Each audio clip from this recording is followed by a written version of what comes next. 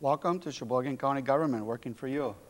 I'm Dan Lemieux, Chairman of the Sheboygan County Board, and I co-host this program with Adam Payne, our Administrative Coordinator.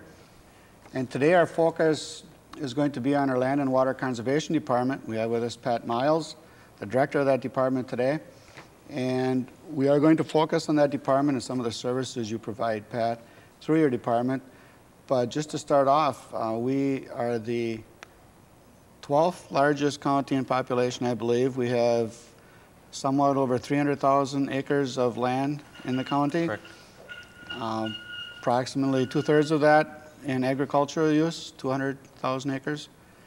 And some of the relationship you have with that portion of our county is what we're going to be talking about today. So maybe we could start, Pat, by just telling us a little bit about yourself and your background, and especially in regards to this department. Sure. Thanks, Dan. I grew up on a dairy farm in southwest Wisconsin. After I graduated from high school, I spent some time out in Montana. After that, I attended Fox Valley Technical College in Appleton. Graduated in '77, spent part of the summer as an intern in Fond du Lac County in a similar type job, and began employment with Sheboygan County in October of '77. So maybe you could tell us a little bit about the department now and what the mission and responsibilities are of the department. The mission of the Land and Water Conservation Department, Dan, is to provide technical and educational assistance in the management of soil and water resources, the use of to Sheboygan County land users. Some of the responsibilities, and the big one, is to administer policies and programs as set forth by the Sheboygan County Board. And the staff in your department to take care of these functions that you... We have currently we have a staff of 8. We have a combined total of just a little over 108 years of combined service presently in the department. Some of the staff, the focus is on some of our program areas, which include the Farmland Preservation Program, which is conservation compliance in dealing with erosion control. The state provides tax credits to those land users that meet those standards. We have the Wildlife Damage Program, where we provide assistance in abatement and claims. As you know, we have a large deer herd and geese in the county. We have our priority watershed projects. We have 3 we currently administer. Through those projects, we provide technical and financial assistance provided through the state to land users in those watersheds. And those land users generally install water quality improvement practices in the watersheds on their respective farms. We have a buffer strip program, cost share program, which we are in our 3rd year. We have a variety of other programs, tree and shrub program that we provide, and there's other miscellaneous type activities and services we provide, surveying, design, a lot of technical assistance type request. You mentioned the deer herd. This isn't one of the questions that we talked about earlier, but this isn't a deer herd that we are raising deer for. I mean, this is the deer population in Sheboygan County. Yes, yes. I don't want any of our viewers Right, to think that, right. that we are raising a bunch of deer somewhere in No. Sheboygan County. Okay. You mentioned water quality as one of your focuses. Maybe you could just tell us a little bit about the importance of water quality to the residents of the county, not just in these rural areas, but throughout all of Sheboygan County. Sure. I think the first and foremost reason people should probably be concerned with water quality is that we all drink the water. Whether you get your water source from Lake Michigan or from a private well, we all have an impact somewhat on what that water quality becomes through our existence. So the important fact was the drinking part of it. The second part is the recreation use of our waters, whether it be fishing, swimming, boating. As you know, in Sheboygan County, we were blessed with water resources with Lake Michigan right on our doorstep, and of course we have inland lakes and a river system. So I would say those are the important reasons that we should be concerned. we're probably all concerned about our water and what we're drinking, and not just that it smells good and looks good, but that Right. it's not harmful to our bodies. But what programs do you have, or what can we do as a population in Sheboygan County to improve that quality of the water? We talk about it and we're concerned about it, but what can we do? We have basically a two-sided problem. One is the urban part of the problem. One is the rural, and I'll just go into the urban a little bit. If you're an urban resident, there are simple things you can do to improve the water quality of your surroundings, of the water that runs off your property. One is the proper use of fertilizers on your lawn. If you over-apply fertilizers or herbicides, you get a heavy rainfall. Of course, that's going to end up in the storm sewer, which ultimately ends up in Lake Michigan. A second part, and it's more extensive, is stormwater management, which, as you know, City of Sheboygan is quite involved with right now, where the excess rainfall is contained and some of those sediments and such settle out before the water is released. In the rural sector, there are a number of things that can be done and that are being done. Farming practices, whether it be rotational farming, where you grow a series of crops in different years. There's conservation tillage. There's proper application of animal waste so that we're not over-applying, and then again the runoff gets into our streams and lakes. There's buffer strips that can be put along the streams and rivers and such to filter out some of that runoff that will occur, especially this time of year when you have the heavy rainfall and we don't have the crop cover established yet. So you will get some. Those types of activities. You didn't mention industrial contamination in the water systems. Does your department get involved with that at all? Or I mean, we've heard over the last 20, 30 years, and especially in the Sheboygan River, some of the problems. Does your department get involved with that at all? No, not to a big degree. Those types of problems are more handled by the Department of Natural Resources and the EPA, the Environmental Protection Agency, at the national level. Okay, so you're more involved with residential and the local, the agricultural uses and things right. like that. Mm-hmm. In the area of agriculture, I think we've seen a lot of the farms, not just in Sheboygan County, but in Wisconsin in general, where a lot of the smaller farms have been consolidated into larger operations. Right. In Wisconsin, being the dairy state, we see that in the dairy industry quite a bit, where the larger operations bring larger problems. What is your involvement in that area where these farms are being consolidated, and what help can you give to these individuals? As you know, that trend is occurring in Sheboygan County as we speak. As an example, we have a situation where we have 3 landowners that recently formed a partnership, and we've been working with the individuals since day one, as far as just citing the operation and making sure that the animal waste system, storage system, is placed properly so that we're not too close to a drilled well or we're too close to surface runoff. We'll provide design assistance for the waste management system itself. We issue a waste storage permit once they get to that point, if they want to build the system and operate it. We'll work with the landowners on a nutrient management plan, where we will provide information and areas where those landowners can safely apply that animal waste so that it does not end up in our streams and lakes.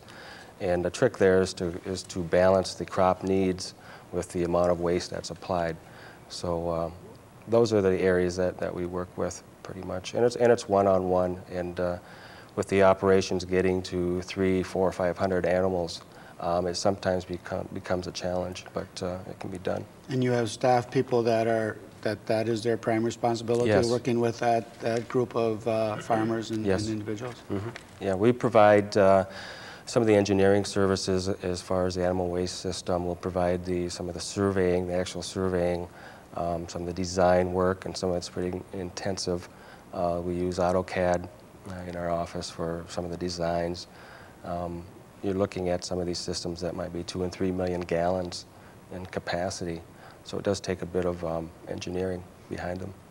And your feeling is that in the last, since you've had some of these programs in place, that we've been able to improve the quality of our rivers and streams in Sheboygan County? I think we've had an impact. Of course, there's much more to be done, but I think we're having an impact, yes. Mm-hmm. Going in the right direction. We're going in the right direction. Right. Earlier, Pat, you mentioned some of the main programs that the department administers, and I think you said the non-point pollution program and farmland preservation, mm-hmm. and there are a number of state and federal programs that our county staff are administering here, and mm-hmm. we all know that locally led conservation is key to success, and it's what the landowners are doing that make a real difference on water quality and nutrient management and many of the items you described. 2 years ago, I understand you led efforts to develop a local land and water resource management plan. What did that entail? What did that involve?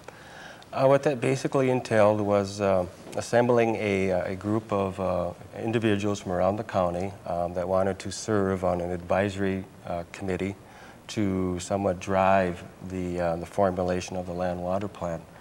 We had 37 members that became involved, and through a series of meetings, we established some important resource priorities or concerns in the county.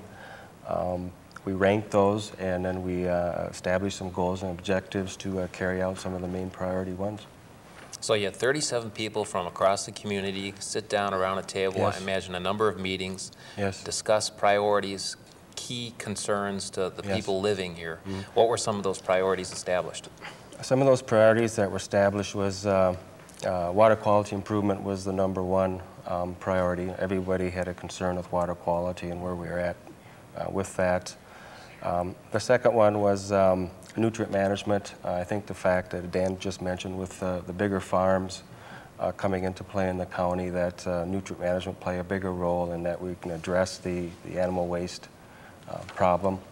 And the third priority that we ranked was the subdivision and construction site erosion, where, as you know, we have quite a bit of development going on, and people were concerned that we were losing a lot of sediment off these construction sites, subdivision sites.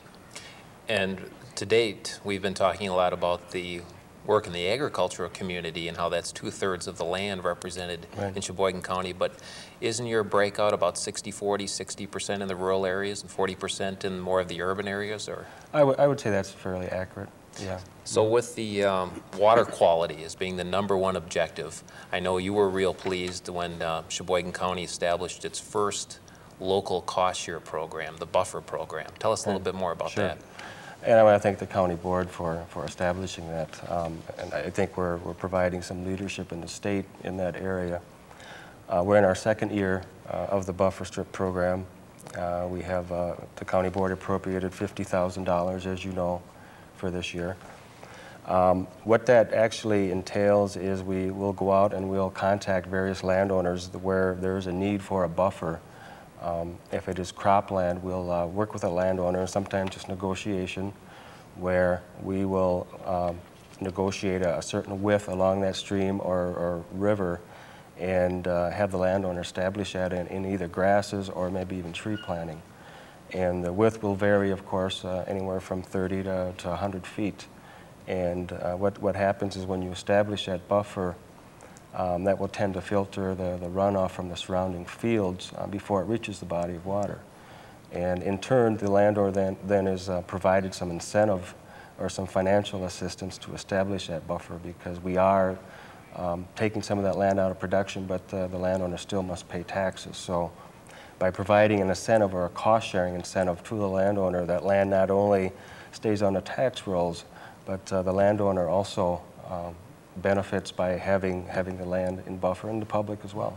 Now, just before the program started, we were talking a little bit with the rains that we're receiving, right. How chocolate brown that river or rivers or streams can become. If buffers are more prevalent throughout the county, will that make a difference in our water quality? That will make a big difference. At this time of year, as I mentioned before, there isn't a whole lot of crop cover out there. The fields are quite exposed. So when you do get a rainfall event, and it doesn't take much, amount of rainfall, a buffer will have a big effect on the runoff that does get to that stream. Now, with $50,000 that the county board has allocated, which again, it's our first local cost Yes. share program, so it's a step in the right direction.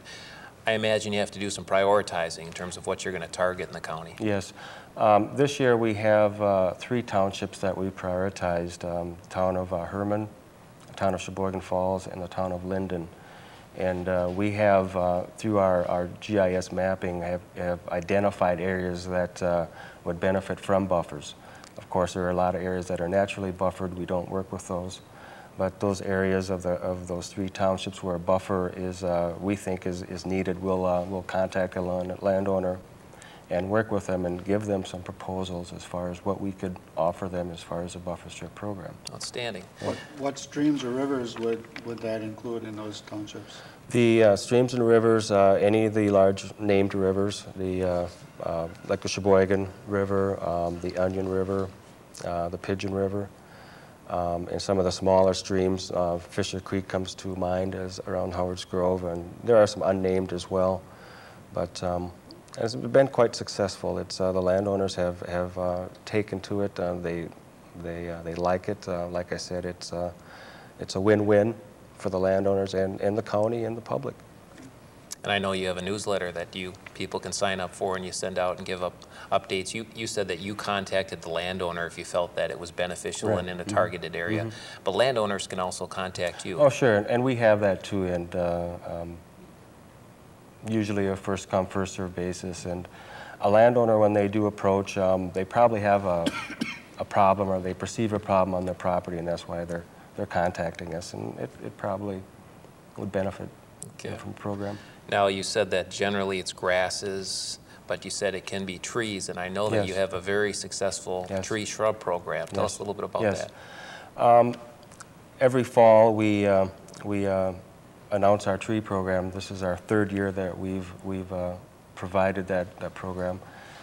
We've sold over 70,000 trees and shrubs this year. Matter of fact, as we're speaking, the trees are being loaded on a truck.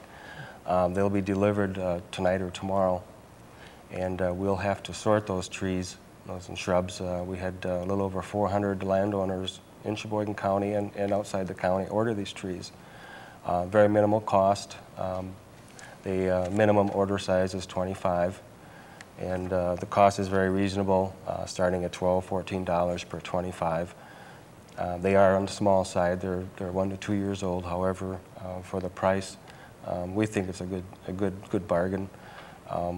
And we have some landowners that are participating in the buffer program have ordered trees from us, so we can provide that service to these individuals as well, and they can get quite a large area planted to trees at minimal cost. Very good. So how do people learn more about the tree program, the buffer program, some of the other services you provide? They can subscribe to our newsletter, or they can go to our website, which will probably be up and running around May 1st, I believe, and we'll have a lot of that information on there. Next fall, when we announce our program, we'll actually have the tree order form on there, and they'll be able to order right off of there. Okay. Sure. Now, you've talked about the non-point pollution program, yes. The farmland preservation program, a local cost share buffer program, a tree shrub program. I know you work with subdivisions and providing services there on natural resource protection. I assume there's got to be a lot of coordination with the Department of Natural Resource, the Department of Agriculture, the Natural Resource Conservation Service, Extension. Are you working with those agencies? Is there coordination? We work with those agencies, Adam, basically on a day-to-day basis. As far as water quality, which I've talked at length about, as you know, DNR is the state agency basically in charge of water quality for the state. So when we deal with our watershed projects or any project dealing with water quality, we tend to work with DNR hand in hand. We do have to coordinate programs and such. Department of Ag we also work with, just by its name. It deals with agriculture. We deal with agriculture. The UW Extension, of course, is our educational arm. Many times we have questions from landowners or just from the public dealing with certain agricultural activities, and we can't be a specialist in every field, but we do have access to the UW Extension and their wealth of knowledge. We work with Wisconsin Conservation Corps. We have a crew housed in our location in 650 Forest Avenue in Sheboygan Falls. And this program gives young adults an opportunity to pursue some education and to do some meaningful work around the county, whether it be for Sheboygan County, it might be for a park or the state forest or something of that nature. So we house them as well, and they provide a lot of benefit and services to the county residents also. Very good. Well, the final question I have before turning it back to Dan is, we have discussed a lot of programs, but I know an up-and-coming program that you're going to be administering and that the county board is soon going to be acting on is non-metallic mining reclamation. Right. What's happening with that? The state recently mandated that all counties participate or become involved in the non-metallic mining reclamation program. Sheboygan County has developed a draft ordinance. It has been sent to Department of Natural Resources for review, and as you know, it was introduced to the county board last Tuesday. I believe it was referred to the Highway Committee for further review. That will be coming back to the county board in May, the May county board meeting. That ordinance will become effective as of June 1. And what it basically does is mine operators will need to submit for an automatic permit to continue mining. They have a 2-month window. What that permit basically does is establish a time frame so that these operations can submit a reclamation plan for that operation, so that when the activity ceases, the mining ceases, that there's a plan in place to reclaim that site. As the chairman and I both know, we had the opportunity to fly over the county about a year or so ago with our airport director, and there are a lot of non-metallic mines in Sheboygan County. So in short, what does this mean? These are new ones are going to be reclaimed, old ones will be reclaimed. What does this ordinance mean in short? The ordinance basically deals with the new operations and the existing. Those operations where there is no activity but the scar is still there, those will not be addressed. But any current mine and any new mine that would come into existence will be addressed through the ordinance, where a reclamation plan will be required, and there will be requirements to be met to carry out that plan. Okay. Thank you. Mm-hmm. Pat, land use and those issues continue to be a topic in Sheboygan County. Protection of our natural resources, that whole area. And last fall, in November, Sheboygan County passed a referendum concerning stewardship. And since then, the county board has appointed a ad hoc planning committee to deal with the stewardship issue and to try to develop a structure for dealing with stewardship down the road, year to year, on an annual basis. And you were one of the people appointed to that committee. I'm on that committee.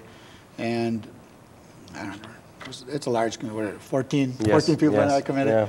One of our larger committees to deal with. But we've been meeting for a month or two and trying to develop a structure for this. Maybe you could just fill our viewers in a little bit about some of the goals of that committee and where we are in that process. Sure. As you recall, the stewardship question itself is kind of the umbrella that we're operating under. Some of the specific goals that the committee is dealing with is identifying some of the existing programs that are operating in the county that could be related to stewardship, identifying some funding sources, some potential funding sources. Other items would be suggesting a governance structure so that when the program comes to fruit, there's a body there to deal with it, and identifying potential categories for funding, different type projects for funding, identifying any state or national type of funding sources. And once these meetings are finished, and we're looking at probably May or June, these suggestions or recommendations will be compiled and then put in a preliminary report After that point, there'll be a public hearing held for the public to comment and have input on the process. And after that, the final report is due to the Resource Committee, I believe, of the County Board by July 1st. Right. So. And we're on track pretty much? Yes, I would say we've been meeting, I believe, since the end of January. We talked a little bit about funding issues at our last meeting. We have another meeting coming up next Wednesday, and I believe we're going to finish the funding issues and be getting into the next part of the structure. We have identified topics for each meeting that we do have, so that they're listed, so that if there's anybody in the public that would want to attend these meetings, they're welcome to do so. Right. They are public meetings. You mentioned a public hearing down the road, but Right. all these meetings that we're having, I believe every other week on Wednesday evening. Yes. These are all public hearings, Yes. and they're all Yes. open to the public, and Yes. we give a few minutes at the end of the meeting for some public input at all those meetings also. So it's not like they're limited to Right. to see what our final Right. result is at the public hearing, Right. but they're welcome. They're welcome to give their input as we go. Right now, Lil Mearstein from the Conservation Association is chairing the Yes. committee, and it is a diverse committee. And one of the things that I've enjoyed observing as they're discussing how a stewardship program could be developed or governed, and again, they're simply going to be making recommendations to the Resources Committee and then on to the full county board. But I think one of the real eye-openers, where you've got a $40+ million state stewardship program, you have all these other opportunities out there, but the key thing is you have to have a local match. Yes. So some people who are observing this, as well as sitting on the committee, may, and after our discussion, well, we're doing a lot of good things in Sheboygan County. What do we need this for? And that's what the policy makers are ultimately going to be determining. But one of the key issues is, if you're going to tap into these state dollars or these federal dollars, or be able to leverage local dollars, you have to have a local match. And that's going to be one of the key areas that the committee's discussing. And as you said, the final decision will come sometime between now and budget time in October, when the county board has to decide what level we're going to fund this and what we'll put in the budget as far as funding for this. So. And the county board just heard earlier this week that it's going to be another tight budget year. It's going to be a tight budget, so the challenge is there again this year. Challenge is there. That's what we get paid the big bucks for, making those decisions. Thanks, Pat. This was good. Thank you. It's nice to see what is being done for the different areas of the county, the rural areas, the urban areas, as far as water quality and some of the programs you have, and I think our viewers maybe have a better understanding of what the county provides in this area. Next month, we're going to have our Veteran Service Officer, Jim Riesenberg, with us. It'll be the month of May, where we'll be approaching Memorial Day, and we thought it would be appropriate to get Jim in and hear what some of the services that the Veteran Service Office provides to our veterans. And I'd just like to suggest to the viewers that one of the things I like to do with our program is, we're not live, this is taped, and it's going to be shown throughout the month. But if you have any questions that you'd like us to answer, and you can't call in because we're not live, give a call to our office, 459-3103, or write to our office and ask us questions. And if we do get some questions every month, we'll try to answer 1 or 2 questions at the beginning of our show. And if it's something we're not sharing with you, we'll be happy to answer your questions. So next month, Jim Riesenberg, Veteran Service Officer. Thank you, Pat. Thank you. And thank you for watching.